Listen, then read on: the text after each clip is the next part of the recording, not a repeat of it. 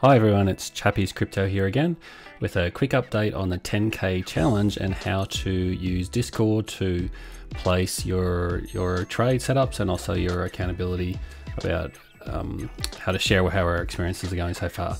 So if you're part of the Trade Vets community and you've done the TPO Bootcamp, or you're logged in or you're set up to do the TPO Bootcamp, and you'd like to have access to the accountability corner, please just send me a DM, and then I'll have a bit of a chat with you and we'll get you set up in there. However, the core part of this video is really about how to show people how to place comments within Discord so that you can format it. So this is really a formatting in Discord video, which, although it's specific to this 10K challenge, can be used across any Discord. The key thing to note, the things that I'm going to show you here are really unique to using Discord on a computer, because some of these functions don't work on a mobile phone at all. So this is under the assumption that you are using a computer to work with Discord. So I've logged in at the moment and I'm looking at the TPO Bootcamp Discord. And then you'll see down the left hand side all the different channels. So this is just some general information about the 10K 10K challenge that we've got set up. The instructions are up the top here. If you haven't seen the challenge, I'd encourage you to go back and watch my video about introducing the challenge. However, once you've joined the challenge and you've been given access to this channel here, which is the accountability corner, this is the place where the people that are on the challenge are actually placing their trade setups.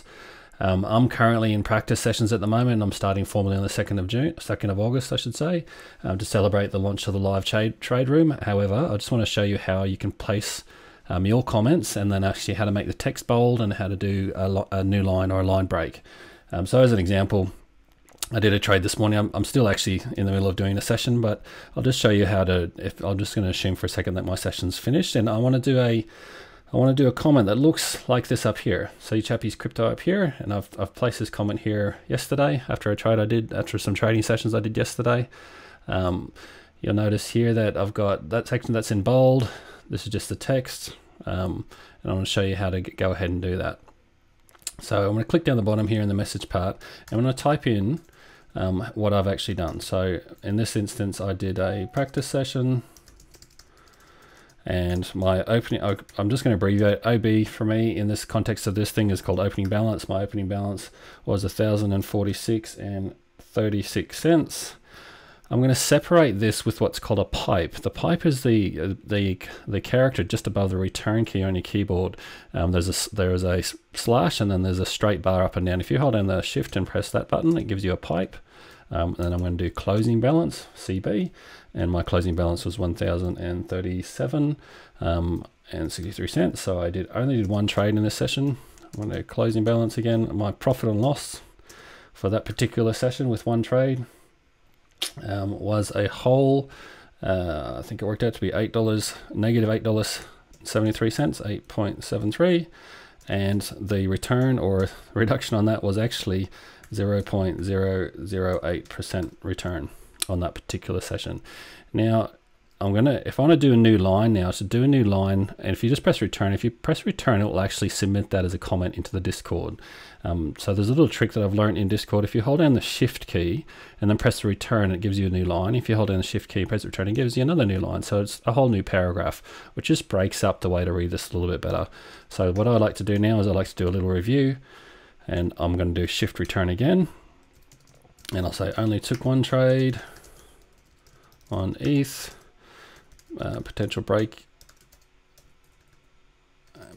to the downside, broke structure, and short. Be good if I could spell. I've got spell checker term, but it hasn't brought up that for me because I did spell it closely enough. So structure and short. Move was in profit. However, reversed. So what I learned from that, learned to take profits when notice price has been exhausted, or supply has been exhausted. So that's my post. Now, if I were just to press return there, the whole piece of the text would just appear in regular text. Nice thing you can do now is if I want to make this part up here bold, all you need to do is highlight the text Once you highlight it, it brings these special little menu shows up. I can make that bold, italics, strike through, and there's a few other options here as well. And it's just worth playing with that. But what I found to be the most effective, if I just want to make that bold now, you'll notice that it puts those little asterisks either side. And Discord's actually used what's called a markup language, and there's a few different formatting tools you can do that. Once again, this is unique to using on a desktop. You can't use these tools in the same way on a mobile.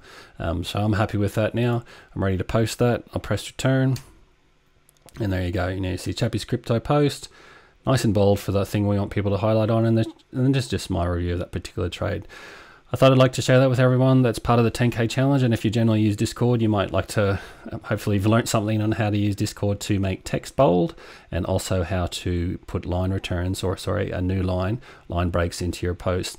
Now, if you've made a post and you've realized, oh, I didn't actually format that, it's really simple to come back into Discord again, and when you're in here, you can actually turn off, or you can go back and edit your post. So if I go over here on the right hand side here, and you'll notice just here there's this little edit button. So if I click on that, I press edit, and then you can go back and highlight whatever you like, and then it'll give you an option to edit it or go back and just change your post around again. So hopefully you learned something today. Hope you enjoyed that. If you're not already, check out the tradevets.com. It's a great website if you're into trading or would like to learn how to trade the markets using this concept called trade price opportunity, or order flow, or market profile, interchangeable names.